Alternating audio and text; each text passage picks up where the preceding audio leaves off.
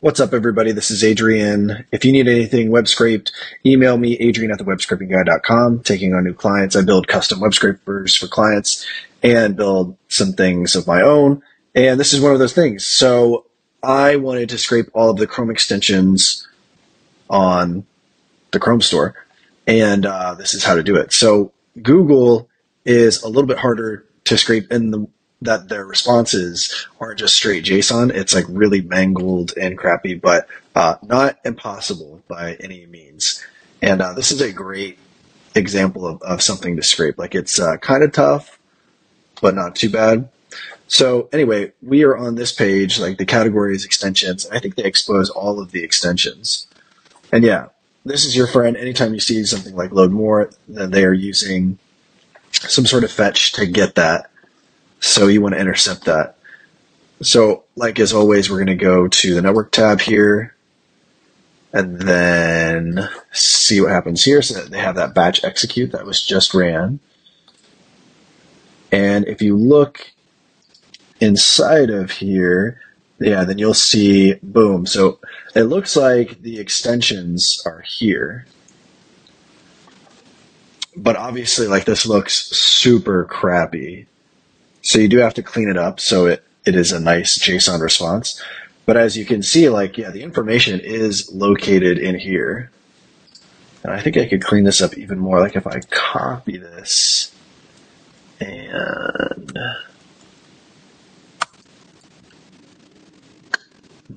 yeah, doesn't look like it necessarily is like that. But you can see all the data is in there. So you just need to get it out. Blah, blah, blah, blah. And don't let it intimidate you because you can do it. It looks bad, but it actually, there is some method to its madness. So yeah, you can do it. You can extract it. So playing around with this myself, if we look at the payload, so obviously, okay, it looks like lifestyle and entertainment is the category that we want, but how do we paginate is the big question. And a lot of APIs will, graciously, they'll just say like page 2 or something. But some APIs, and in this case, this API, they'll use like cursor-based pagination. Yeah, so if you, oh wow, these guys are first. Crazy. Look at that. Wow, I am shocked.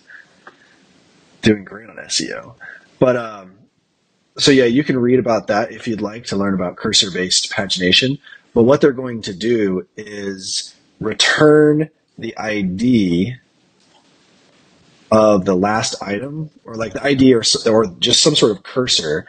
I think usually what the cursor is, it's like the ID, but it's hashed or something like that of the last item with like maybe some other things. Anyway, they just return, a cursor that you just need to pass in to the next request. So here it is right here. This is the cursor. And then on the next request, no, on the response, this is the cursor right here that we're going to use for the next request. So as you can see, it looks like a little bit similar, QVR, AW. So if we look in the payload, okay, QVR, AW, and the last characters, so like PTO equals sign, is going to be different, but the first few characters are the same. What do we got? Response. So yeah, as you can see, it's not the same token. So then if we further paginate, let's see. Let's save. Let's see if this works. I don't know if it will because of all the different characters that get messed up. But if we go here, I believe, in the payload to NS. Oh, look at that. It is the same. Look at that. So then what we need to do to paginate to get all of these items is to find those cursors. Yeah. And we also need to obviously like JSONify this and figure out how the freak we need to clean that up. So first, to get the first page though, there is no fetch XHR that has the Chrome extensions. So I believe like you can use this. And if we wanted to, okay, let's do all of them, refresh. And if we search for, I just did command find, volume booster, then that is going to be returned in the HTML, like in this page right here. And we don't want to preview. And if we look for the cursor, so just spoiler alert, I think it's called like next cursor. What is it called? Next token.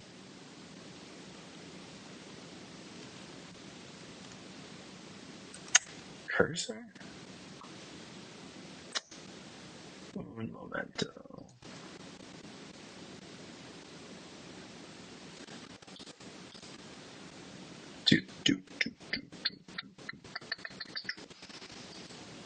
Next token is JSON. Blah, blah, blah, blah.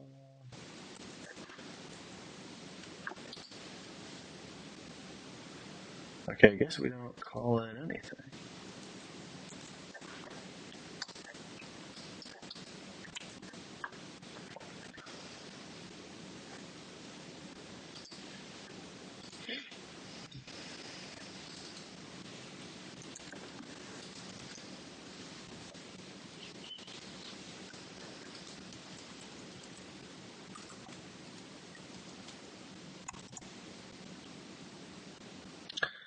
Okay, so I forget if that's called like next token or whatever, but next cursor.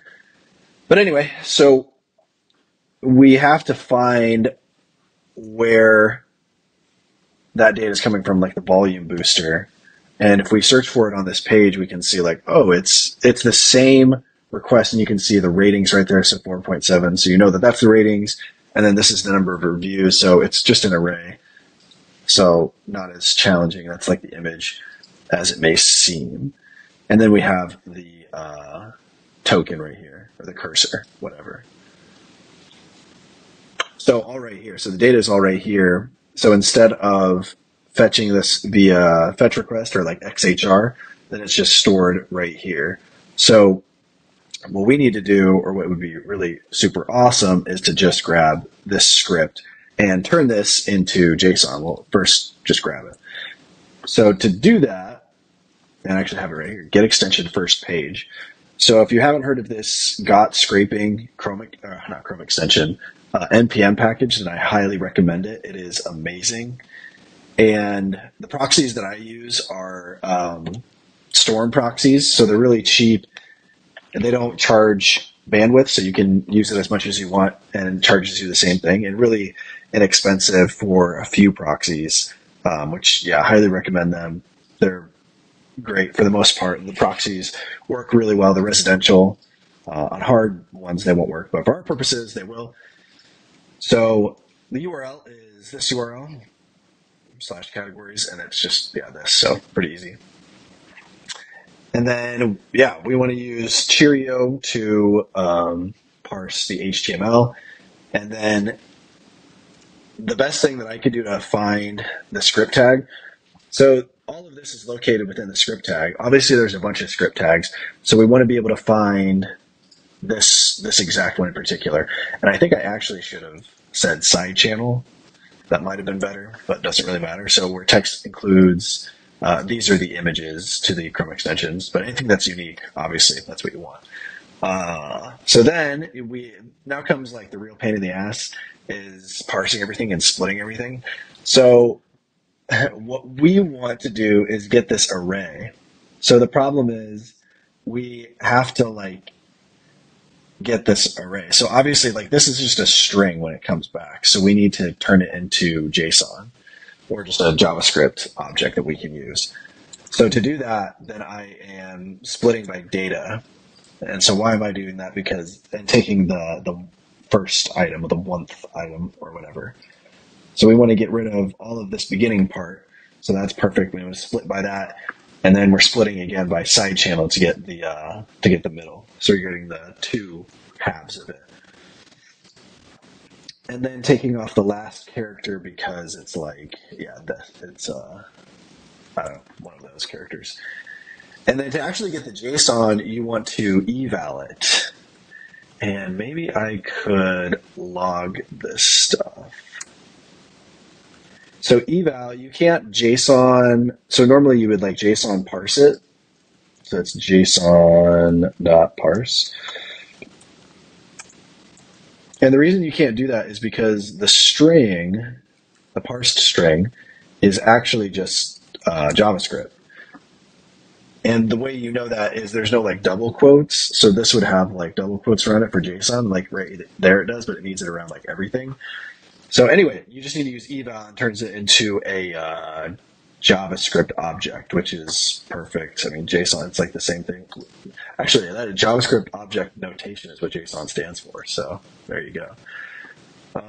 Let's see if I can print out the JSON Chrome extensions. Boom.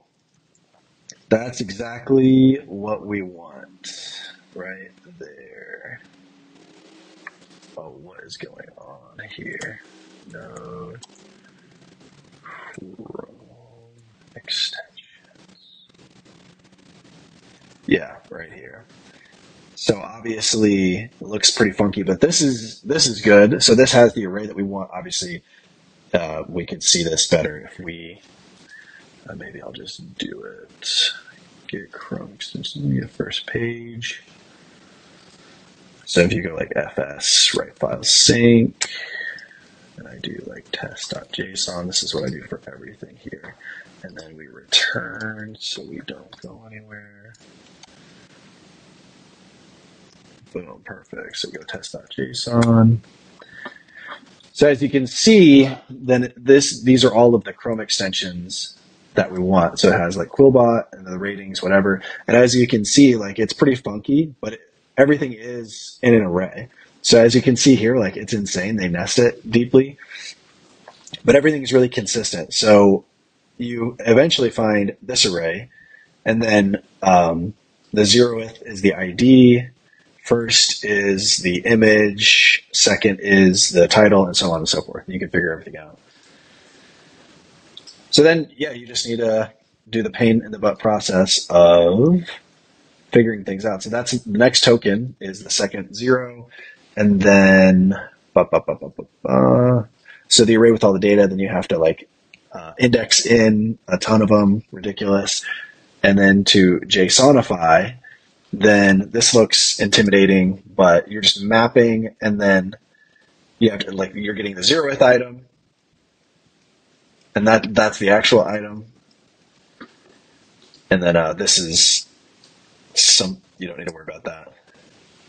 And then, yeah, you're just saying like exactly what I said. The ID is the 0th item, name is the second, avatar is first. I'm not recording any of that, blah, blah, blah. And then you just, make it JSON. So if we log this, log JSONified listings.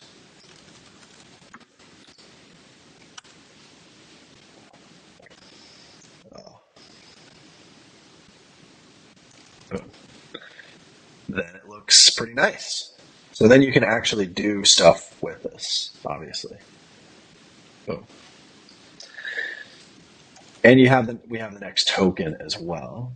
So then what you do, so we have the next token, so that's perfect. Then we need to get this request. Boom, we got it. So then you just copy as node fetch, and then get the second. And then you paste, which is what I did right here. And then I don't think we need to do anything with the URL, but for the body, so you'll have all of this menagerie. But as you can see here, so this is the payload. This is what's going to be in the body. So you need to change this for the category. And then I was able to figure out that, let's see here. It gives you like more items one of these things is the count variable. Category 22. Actually, it's 150. Okay, apparently that's in the search, which is different. But you can actually increase the count. So if you're searching for extensions like right here, then you can increase the count to be 150. But apparently you can't do that here. Anyway, let's go back to get Chrome extension. Let's get all listings, get second page. So all you need to do then is just pass in that token. So you have category and then pass in that token, and you can see where the token is supposed to be right here. Boom.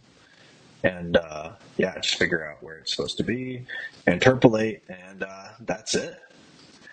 And then you do have to do the same thing as far as like a little bit easier. But you need to do the same thing where it's like we need to get this array. And like so cut off all of these strings, get that array, and then JSONify it.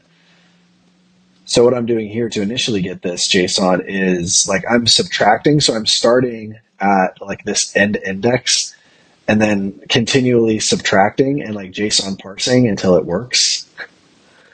Yeah. But you just need to figure out how to do it, is the skinny and simple of it. All Chrome extensions. And what I'm saying is you just need to figure out, you just need to like, it's just like a manual process, kind of brute force your way to figure out how do I strip all these characters and JSON to parse this or eval this. So get second page, blah, blah, blah, blah, blah. So apparently JSON to parse works right here. Yeah, apparently it works right there. Maybe because it returns, I don't know, returns JSON there. And then you JSONify the listings, which, yeah, apparently is the same exact thing. So you can use that function over and over again. And yeah, that's pretty much it. Then you just plug in the different categories. And I think if you do the different categories, everything will be fine. But you can also use this search if you want to get more. So then if you want to use this search, you just see what is fired off there. Let's just say, like, let's use a real one. Like email. And you just pay attention to those. And so, okay, pay attention. I think it was like this one. Yeah, it looks like that was it. That's the one we wanted. You look at the payload. Yeah. So that's the category. And then that's the pagination. So this can go up to 150. So instead of just getting 10 results, you can get 150 by changing that number right there in the pagination. Yeah, the 10 to 150 to get 150 results. And then do the same thing. So that's it. Hopefully that was helpful. If you need anything else web script, email me, Adrian@thewebscriptingguy.com. Or if you have any other questions, you can book a consulting call with me. It's $200, half hour. But if you need some help, then happy to do that. Thanks.